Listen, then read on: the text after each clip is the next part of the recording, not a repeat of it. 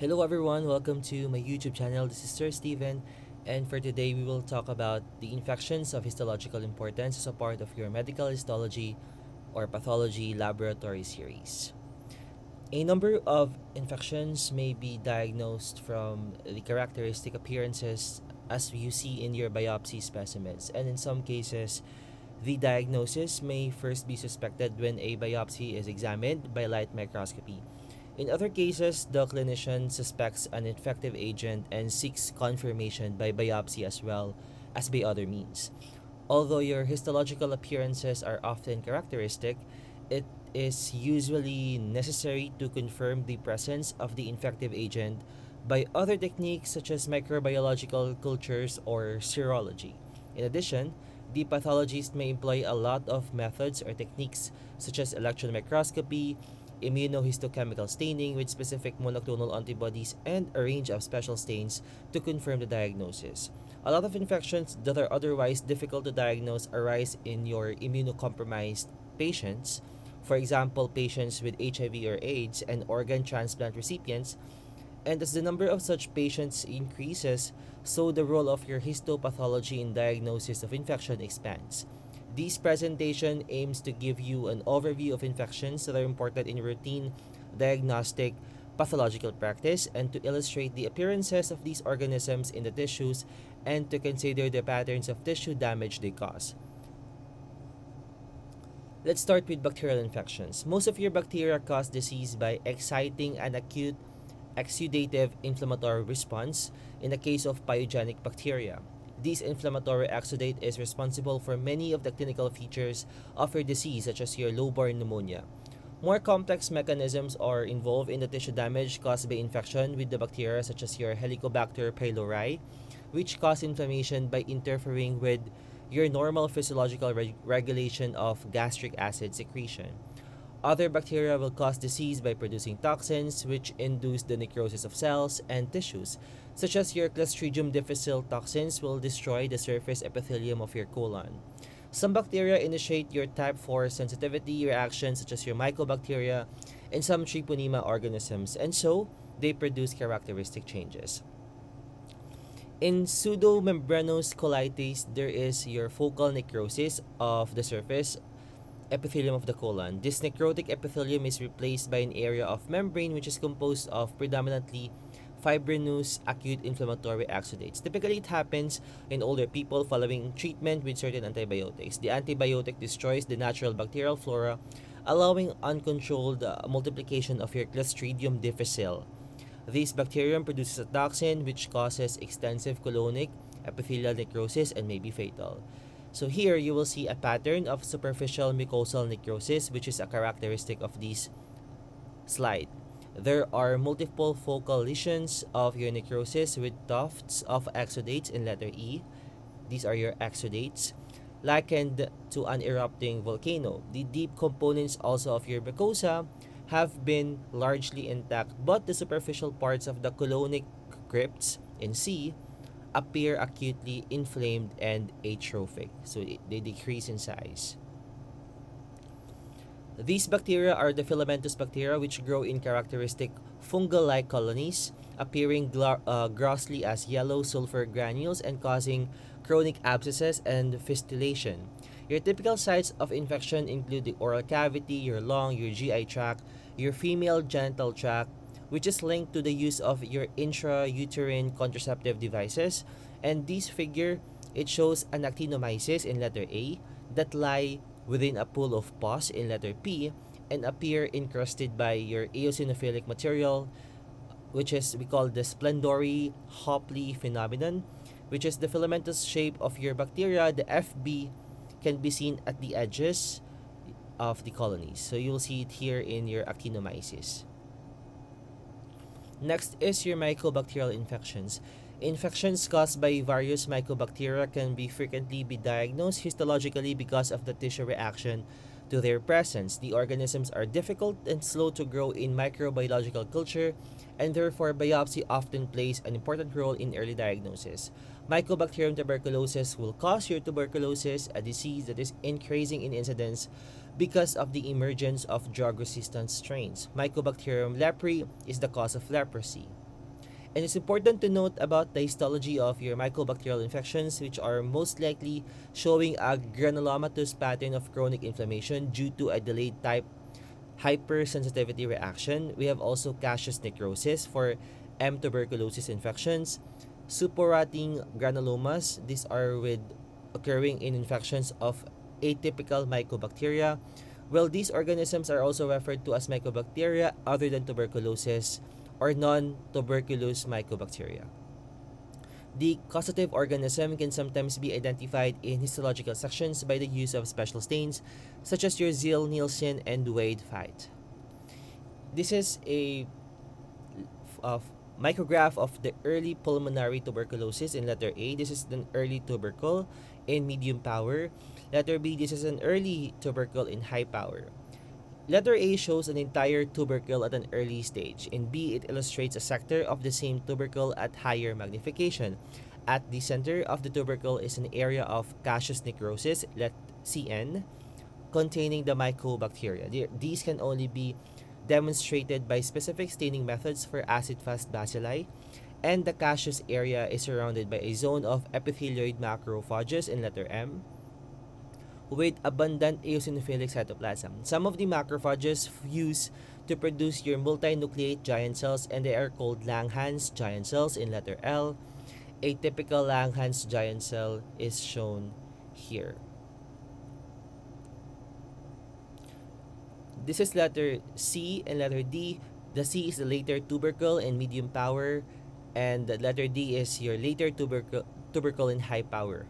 With a further development of your spindle-shaped fibroblast in letter F, appearing in the peripheral lymphocytic zone of the tubercle, they are stimulated by factors produced by the epithelioid macrophages to lay down collagen in your extracellular tissue. This process is evident in letter C and at higher magnification in letter D. So remember the labels. This is a fibrocaseous tuberculous nodule in low power, and in most cases of your primary tuberculosis, the gone focus heals by fibrosis, which leaves a small fibrous nodule which is often calcified. Some individuals are unable to contain the initial infection and develop your post-primary tuberculosis. A thick fibrous wall in letter W completely encircles a mass of caseous necrotic material in CN. In this case, there is a little calcification. This is a tuberculous lymph node in low power with the formation of your gone focus in a child's lung, your tubercle bacilli via your lung lymphatics to the regional lymph nodes where they initiate caseous necrosis and tubercle formation similar to that in the lung. Here, the tubercle has greatly enlarged so that the lymph node has almost been destroyed by the caseous necrosis in letter C. And the zone of your cellular reaction around it is very thin. Necrosis has almost reached the lymph node capsule and the rupture is imminent. This is tuberculous bronchopneumonia in medium power. In this example of an early lesion in tuberculous bronchopneumonia, we note a bronchiole containing infected material. The walls of your bronchiole are indicated by the arrows, marked letter B, and a segment of the bronchiolar wall has been destroyed in letter D, permitting access of the bacilli which have initiated a caseating tubercle in letter T and the nearby lung parenchyma. Large numbers also of lesions may form, merging with one another to produce a wide area of rapidly enlarging caseation. Usually we see it in the lower lobes of your lungs. This is the pathogenesis of the once dreaded galloping consumption.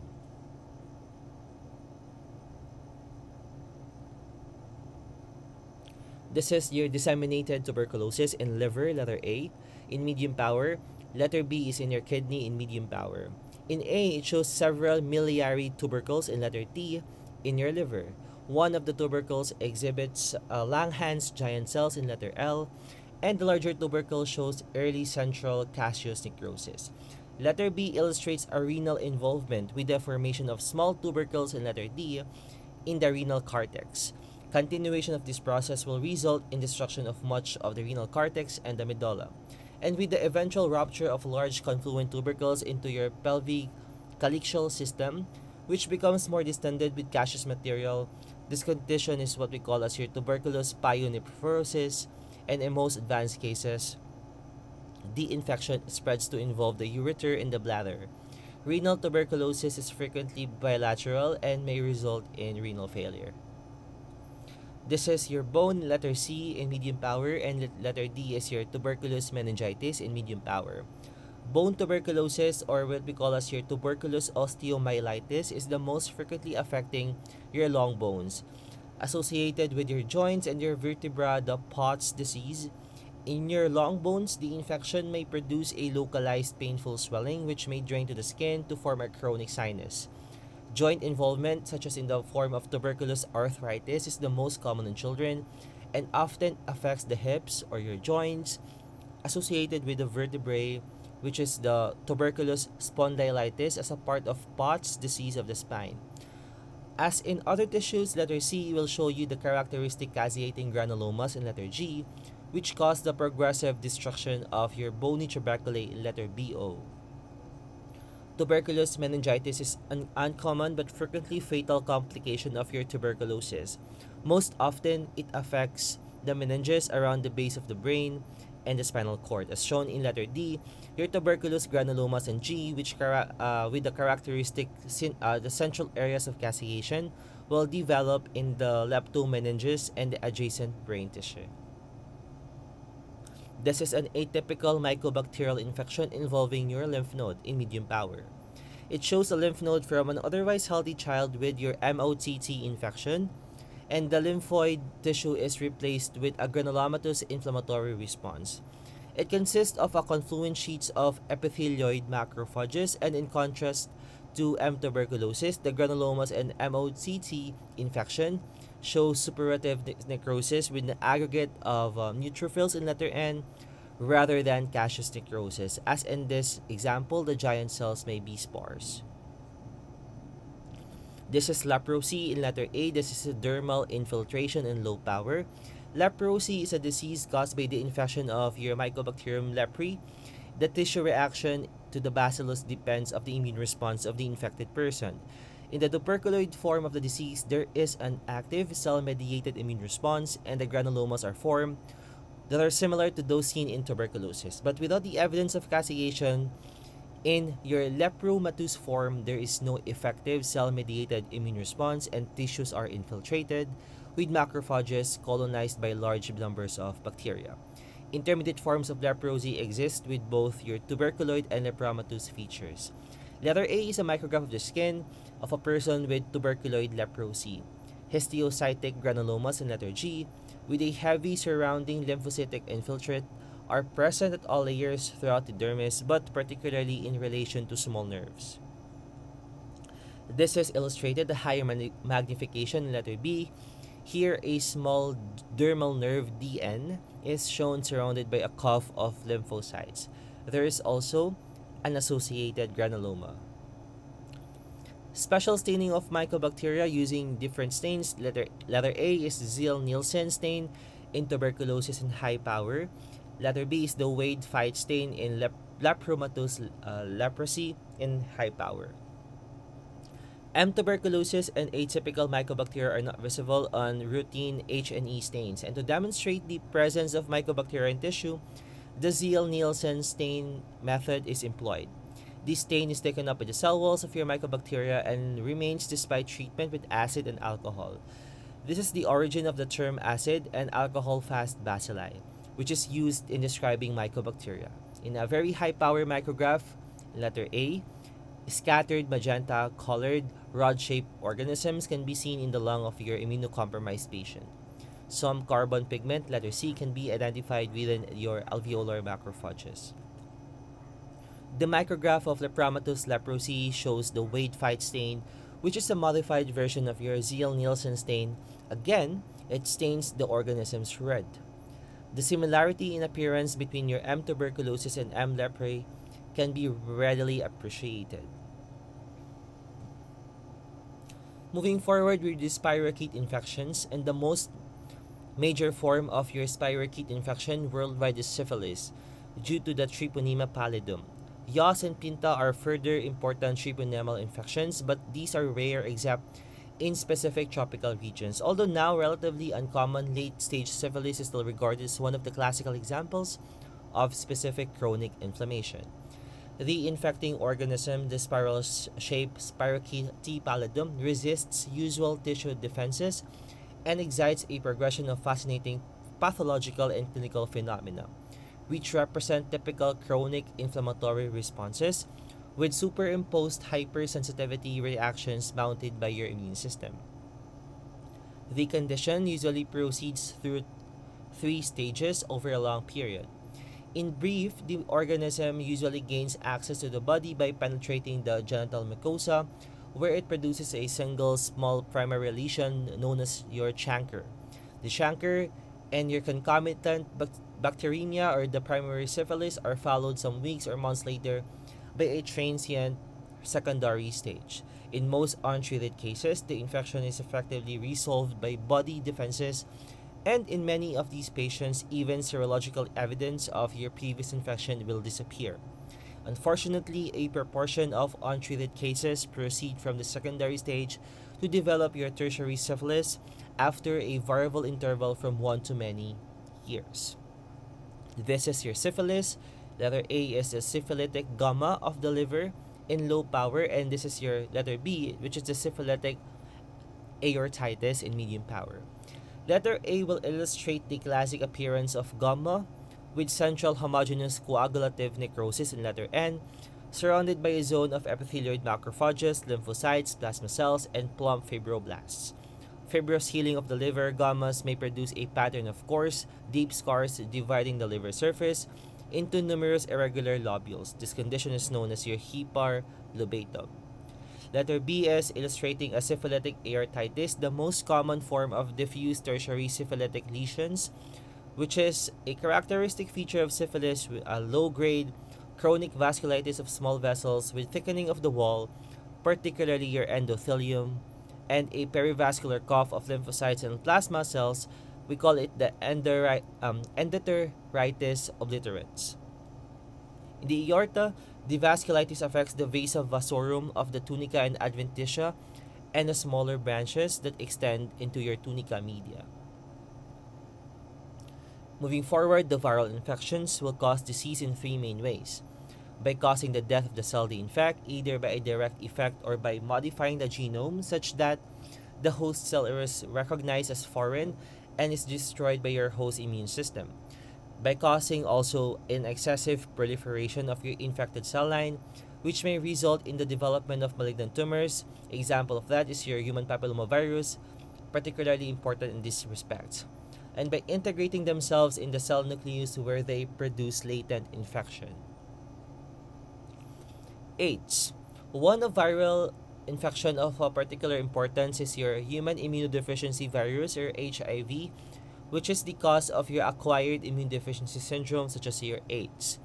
The 2 main consequences of the immunodeficiency state seen in AIDS are: first is the predisposition to opportunistic infections, particularly pneumocystis pneumonia, cytomegalovirus infection, mycobacterial infections, tuberculosis, as well as your atypical mycobacteria, mucocutaneous and other fungal infections including cryptococcus, toxoplasmosis, and also predisposition to certain tumors, particularly Kaposi sarcoma, non-Hodgkin's lymphoma, especially your diffuse large B-cell lymphoma.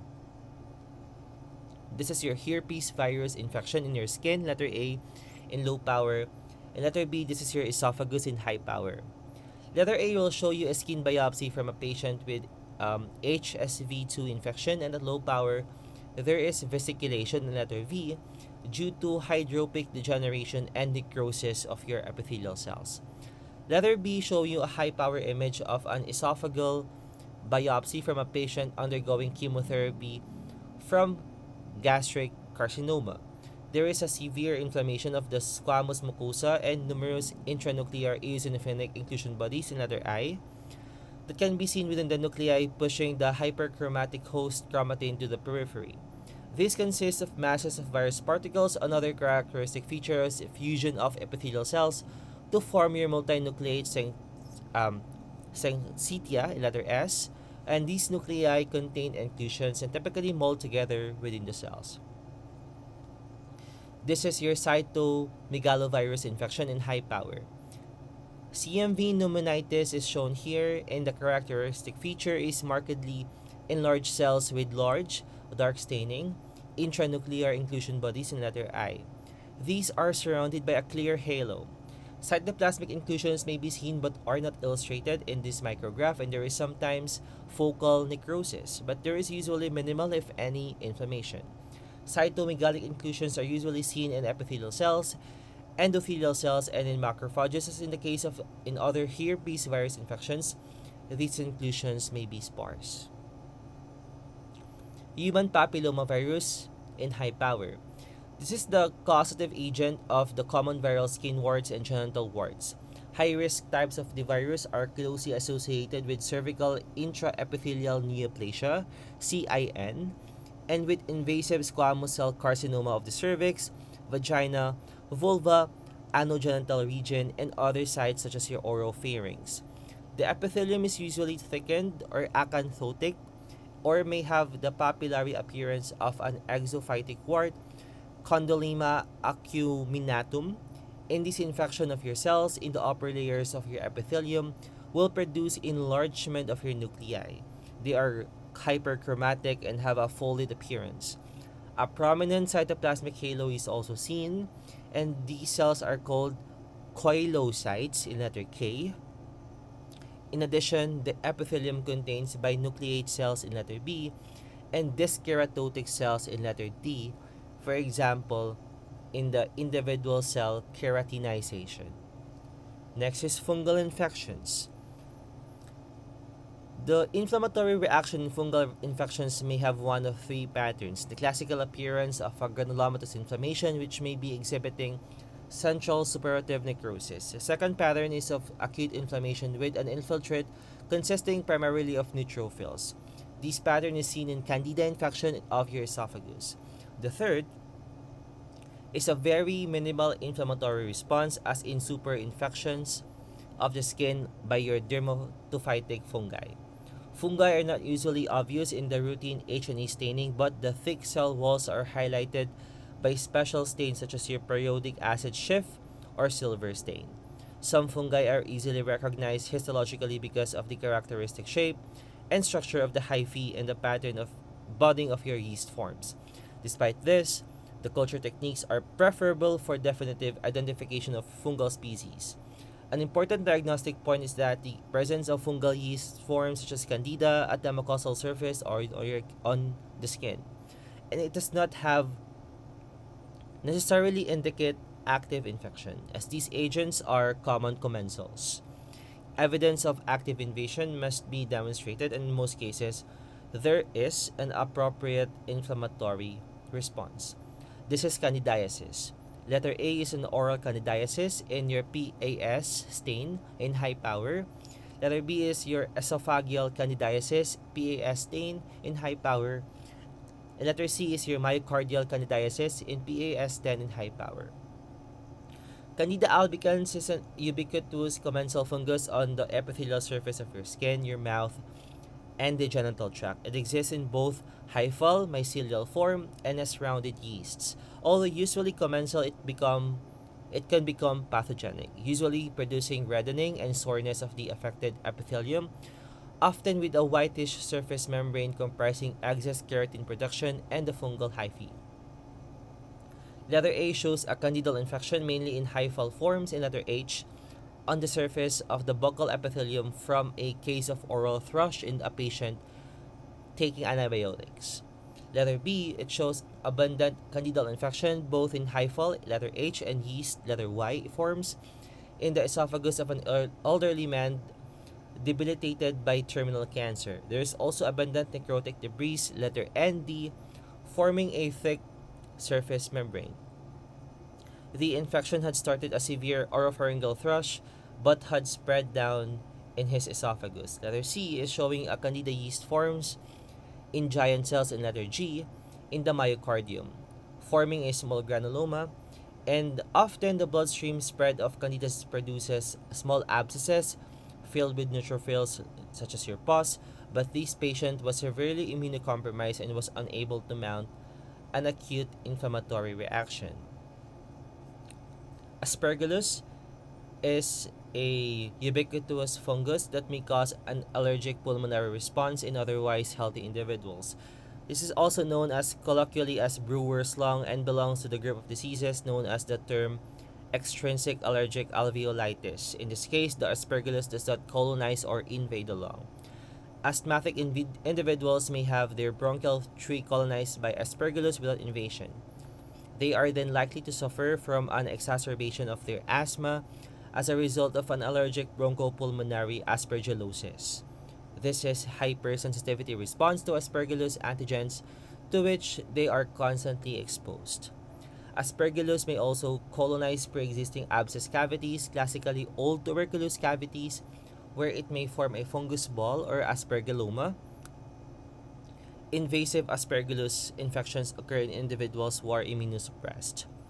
Letter A shows you a medium power of an invasive aspergillus infection in the lung. A mass of aspergillus hyphae in letter A is surrounded by an inflammatory infiltrate in letter I, consisting mainly of neutrophils. Adjacent to this, there is a zone of necrotic lung tissue in letter N, which is the high power micrograph showing you the mass of your aspergillus hyphae. These characteristically branch at an acute angle as shown in letter C, where the hyphae are also septate. The hyphae have divisions or septa in letter S that divide them into segments. The typical appearance of aspergillus on a silver stain is shown in letter D, which shows the fungal hyphae clearly. Letter E shows a mass of hyphae of aspergillus niger in letter H and an inflammatory cells letter I from the external ear canal of a patient with chronic otitis externa. In the center of the field, there are two characteristic fruiting bodies, letter F or the conidia, are similar also to the fruiting bodies of the aspergillus species except that they are pigmented. The brownish-black pigment is visible around the periphery of all fruiting body and gives rise to the name aspergillus niger. This is the common cause of your chronic otitis externa, an infection of the outer ear, mainly the auditory canal. This is pneumocystis in the lung. Letter A is in your H and E, medium power. Letter B is in your silver stain, high power. The organism Pneumocystis jirovecii, formerly known as your Pneumocystis carinii, was previously classified as a protozoan, but more recently it has become clear that it's a member of fungal family. The diagnosis may be difficult and transbronchial lung biopsy is often required, and with routine H&E staining, letter A, the organisms may not be apparent. The alveoli are filled with a foamy acellular exudate, letter E, with an interstitial infiltrate of lymphocytes in letter L in the alveolar wall. The inflammatory infiltrate may be minimal or more severe, showing features of a diffuse alveolar damage with hyaline membranes, capillary dilatation, and exudation of red cells. Demonstration of the organisms require a silver stain as shown in letter B, and these organisms are cup-shaped and measure 4 to 6 micrometers. This is Cryptococcus in letter A in brain, H and E section, medium power. Letter B is Alcian blue stain, high power. Letter C is your mucicarmine stain in high power. Cryptococcus neoformans is another yeast that causes serious infections in many tissues, mainly in your immunosuppressed individuals, such as patients with AIDS, hematological malignancy, and transplant recipients. Occasionally, however, it may cause meningitis, meningoencephalitis, or lung infection in an otherwise well individual. Letter A shows you a typical appearance of Cryptococcus in your brain. The organisms are seen forming a cyst in a Virchow-Robin perivascular space. These lesions are known as a soap bubble lesions. The cryptococci, letter C, have a thick surrounding capsule that appears as a clear space. This capsule is an important virulence factor as it inhibits phagocytosis of the organisms and reduces normal leukocyte migration. Typically, there is a minimal inflammatory response which may be due to the immunosuppressed state of the patient. However, in chronic infections in non-immunosuppressed individuals, the organisms may incite a granulomatous response. B and C show other special staining techniques that are useful in highlighting cryptococci. The organism's thick polysaccharide capsule, letter CAP, can be stained using Alcian blue, as illustrated in letter B. Here, the nuclei of surrounding cells are counter-stained red. Letter C shows a brain's tissue stained using the mucicarmine method. The cryptococci organisms are surrounded by thick, magenta-colored capsules. Lastly, your protozoa and helminths. Of the wide range of protozoa that are pathological importance, only a few are usually diagnosed histologically. Protozoa are unicellular organisms that may reproduce asexually or sexually. Many have a complex life cycle involving one or more animal hosts. This is your giardiasis in high power.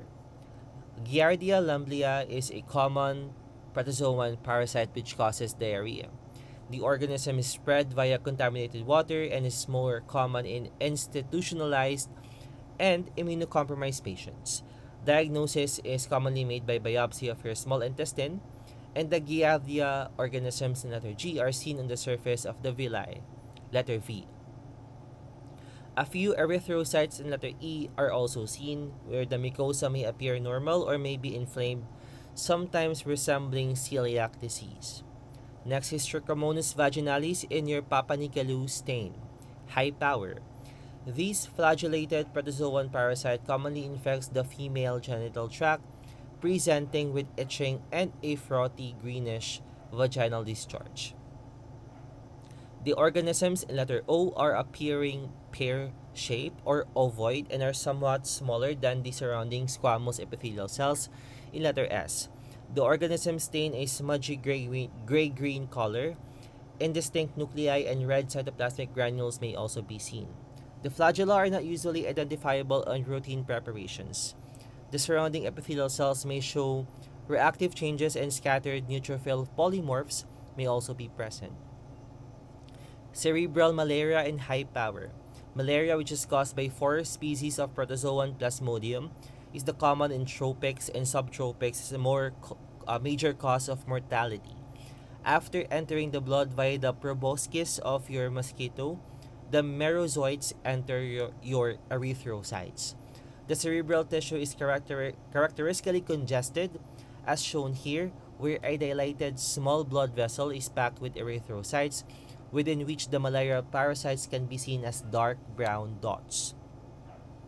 The other species that cause malaria are called P. vivax, P. ovale, P. malariae, which cause a much milder illness that may be recurrent. Your P. falciparum may cause severe anemia, pulmonary edema, renal failure, shock, hypoglycemia, and cerebral disease. Next is your infections with your Entamoeba histolica happening worldwide. The organism is restricted to humans, and it is estimated that about 10% of the world's population may carry the organism in the colon. The most common form of infection is amoebic dysentery, where your entamoeba invade the mucosa of the colon and the rectum, which cause a painful bloody diarrhea. It shows here the organisms in A adherent to the colonic mucosa.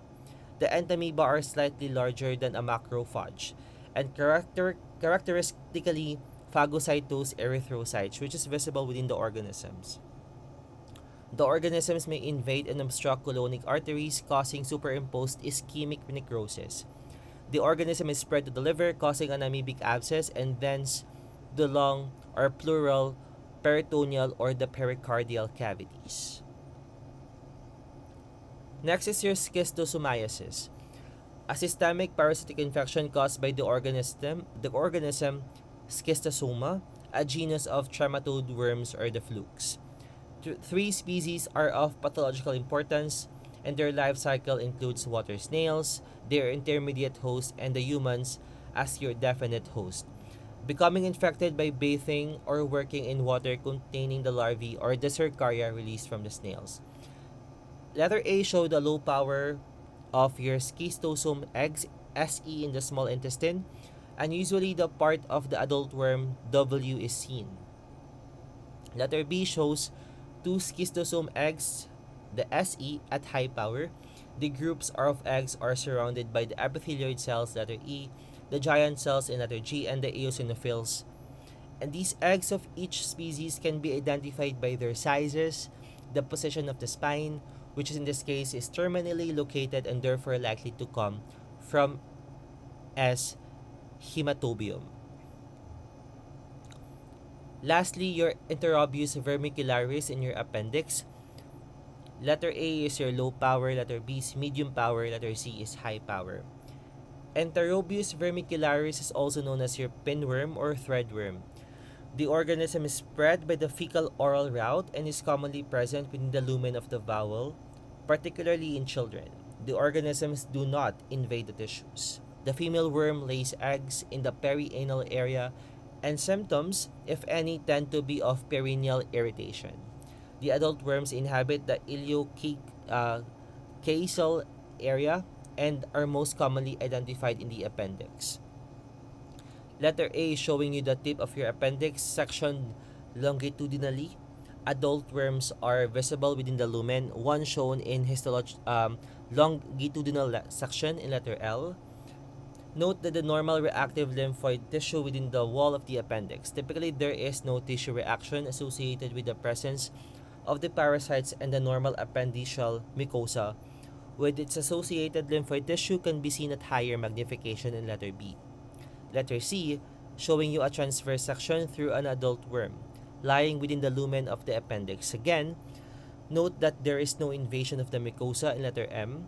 The thick cuticle of the worm has a typical alar projection in letter AP on each side, and the esophagus and other internal structures of the worm can also be seen. And that's it for the infections of histological importance.